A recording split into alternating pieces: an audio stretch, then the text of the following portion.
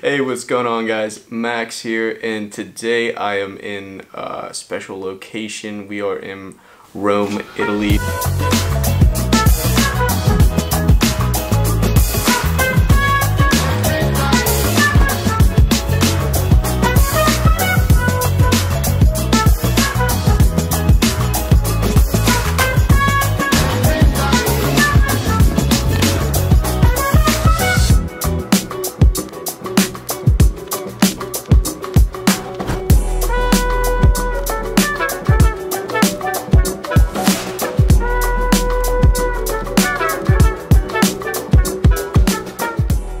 This little tutorial for you guys. Today I'm going to be teaching you a little basic cardistry move I like to call bookends. So the move involves 3 simple cuts: a kick cut, and then just kind of like a spin cut. Very simple. I'll be teaching you those, and then there's also a little closer that closes the whole routine together. It's a quick little fast move, as I showed in the intro. So yeah, without any further ado, let's pop right into it. Alright, so today we're going to be learning a very simple, basic cardistry move or cuts. It involves 3 different cuts. Kick cut, and then just like a basic spin cut. It looks just like this, and if I don't mess up, in fast motion. So you have 3 little cuts and then a simple closer to make it look nice. So the first cut that you're gonna have to be able to do this move that I like to call bookends is just a kick cut, and it's just a simple cut where you move a top packet of the deck into your other hand like that. So to do that, you want to hold the deck in a biddle grip, which is your middle finger on the top and your thumb on the bottom of the deck here. And then your pointer finger is going to be doing the kicking. So you're going to want to put your middle on the side here, holding the whole deck, thumb on the bottom like I said, and grab a small packet, probably about 10 to 15 cards with your pointer finger, and that pointer finger is going to move that card to the side. So once you split a packet, you're going to push it to the side, and you're going to use the fatty patty. You're going to use the fatty part of your hand to kind of pinch that packet and pull it off. So in slow motion it looks like that. And when you're learning this, you can also just keep going. But here, I think I'll try it in my left hand. So when you first learn it, you're going to grab biddle grip, break that packet. And it's going to be hard to grab that at first, just take it slow.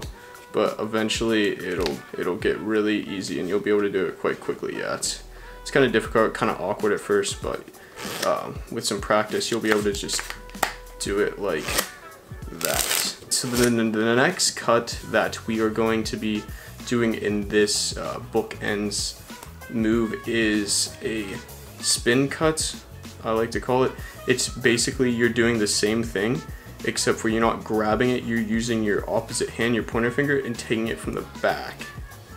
So what this consists of is doing the same thing as the kick cut, where you're breaking that packet like this, but you're taking your left hand, if you're ready, and grabbing it from the back with your left hand pointer finger and spinning it off your pointer finger. So you have it here like this, grab it with your left hand, spin that packet, put it into your left hand, your non-dominant hand.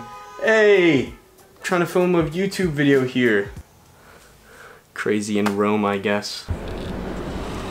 Man, I gotta keep the windows closed when I'm trying to film a YouTube video. Cause I'll tell you what, Rome doesn't know how to be quiet. So the spin cuts like this. You just break off a packet, break that packet off, take your left opposite non-dominant hand pointer finger, grab it from the back, spin it into that hand, so it's kind of spinning forward. And that forward motion is important because that helps makes the cut look fluent with the other cuts I'm about to show you. So we have, recap of what we have so far. We have the basic kick cut into the spin cut like that. So kick cut, spin cut. And when you're practicing the spin cut, you can practice just doing it over and over again. That will help you get it down really well. So the third cut that we're gonna need to use in this is the same spin cut, but it's reversed with the thumb.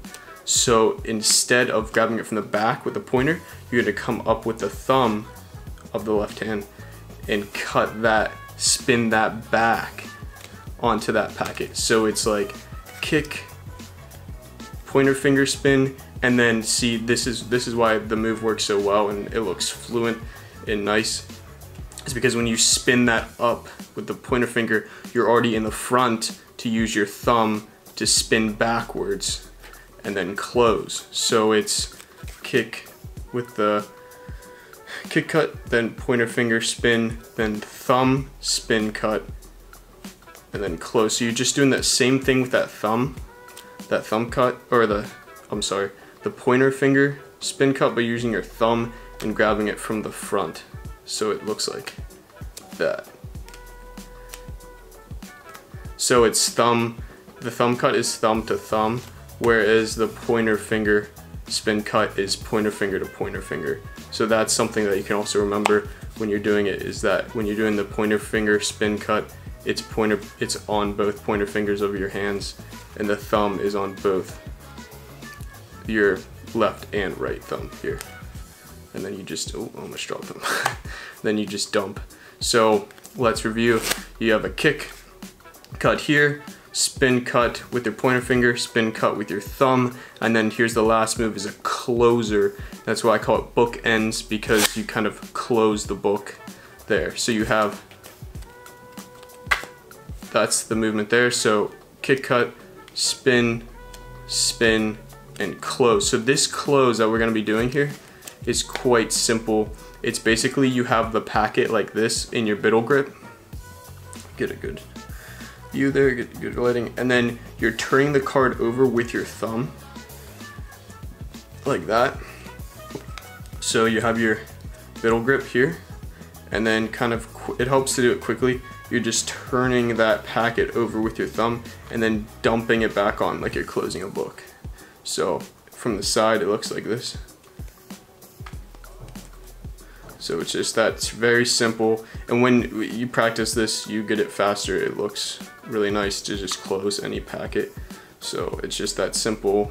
You have a biddle grip, push that thumb, turn it over, and close it. So I'll go through it slowly one more time for you.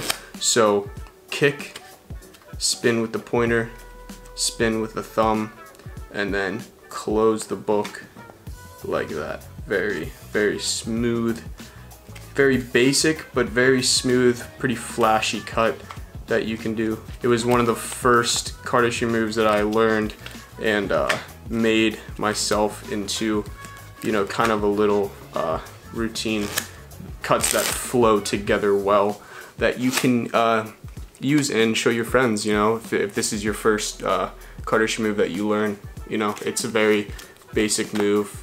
It should only take you, you know, a few hours to learn. The hardest parts are gonna be, of course, the spin cuts with the pointer finger and the thumb, but after that, it's pretty much like bread and butter, you know?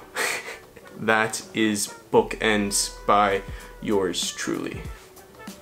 Whew. Alright guys, I hope you enjoyed that little cardistry tutorial. I just thought I'd film something real quick while I'm out here in this nice hotel in Rome. If you want to see more videos like this, let me know in the comments below and I can make some more simple cardistry tutorials for you guys. Other than that, you can like, comment, and subscribe right now, and we will catch you in the next video. So, peace.